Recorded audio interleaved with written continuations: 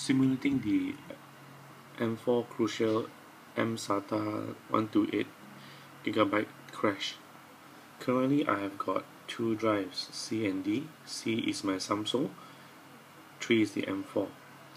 This is basically the system properties of the two drives. Both is being recognized now. Both has been, the drive E has been nicely formatted. Right, rapid storage recognizes 2, system is the Samsung, and the second one is the M4 Crucial. So all I need to do is to copy data files, right, over from C drive to E drive, and then I can just simulate the crash. So I'm going to E drive and I'm going to paste it over. Upon pasting it, you will see that it will transfer very quickly, right? But look at the speed dropping very quickly, and then it goes to a halt, and then you find that suddenly the drive is no longer there. The drive, it drops off and it cannot be accessed anymore.